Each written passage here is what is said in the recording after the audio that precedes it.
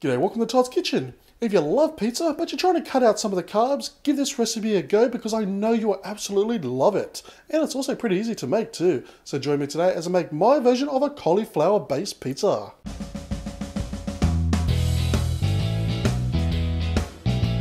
Now we're going to start this off by using a food processor. Now you can use a blender if you like, but it just takes a lot longer to do and it's just so much more effort. So what I've done is I've just cut up a cauliflower and I've removed as many of the stems as I possibly can. So I'm going to process this for about 2 minutes, just until it comes up to a nice powdery consistency.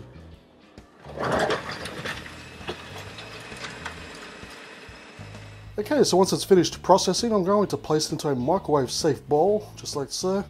And it's kind of got like a snow consistency. So I'm just going to cover this up with a microwave safe cover, of course, and we're going to microwave it on high for 4 minutes. Now you want to be very careful with this step. I've let it cool down just for a couple of minutes, just so it's not as hot. But what the microwave has done, it's opened up all the pores and it's going to help bring out all the moisture from the cauliflower. So I'm going to place it onto the clean tea towel, and basically all you have to do is just wring it out as much as you can. The more moisture you can get out of it, the better. The reason being, if you leave too much moisture in there, you're going to have a very crummy base. The type that just falls apart in your hand. You want it to be more firmer, to be able to, pick it up and eat it like a normal pizza. And just look at the amount of liquid I was able to get out of that one cauliflower. Now I've just placed our dried cauliflower into another dry bowl. So to that I'm going to add in a 1/4 cup of mozzarella cheese, followed by a 1/4 cup of Parmesan, fresh of course, 1 beaten up egg, a 1/4 teaspoon of salt, 1/2 teaspoon of oregano, 1/2 teaspoon of basil, and 1/2 teaspoon of garlic powder. And simply just get in there with your hands and give it a very good mix until it's all well combined.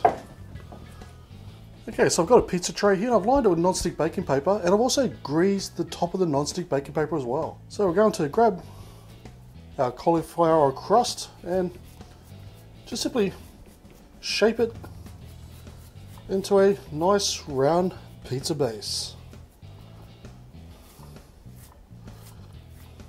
Now I want you to get that oven as high as you can possibly get it, which is over 200 degrees Celsius or 450 degrees Fahrenheit. And we're going to bake this for about 8 minutes, and you know it's ready when it just starts to turn golden brown. Okay, so it's out of the oven, and as you can see it has just started to turn golden brown. So now all we have to do is add some favourite toppings. Now I'm going to make this a basic cheese pizza, so I'm just going to add some of my favourite barbecue pizza sauce. And I'll leave a link down below to my video on how to make your own barbecue sauce. I can tell you what, this is already smelling fantastic too. There's nothing like all those extra pizza herbs. Oh, yummy. And just top it off with some mozzarella cheese. And I'm going to place this back in the oven for about 7 minutes or so, and just until the cheese is just melted.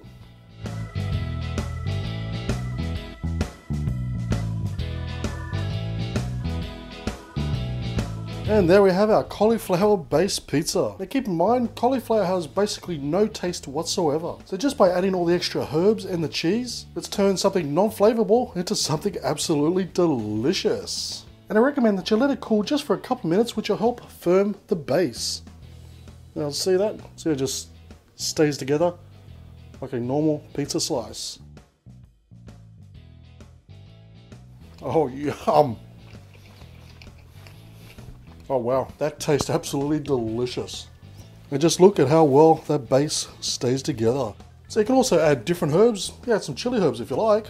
It's really up to you. But as long as you follow those simple directions, when you bite into one of these, it's going to taste simply delish. And it really is so simple to make. I would say it's probably even easier than making your own pizza dough. So thank you for watching this episode of Todd's Kitchen. As always, I'll leave a list of ingredients down below, as well as links to my Facebook, Twitter, Instagram, and Home Handy Hints channel. And please do me a massive favour by giving this video a thumbs up, leave a comment and subscribe, and I'll see you next time for another delicious recipe.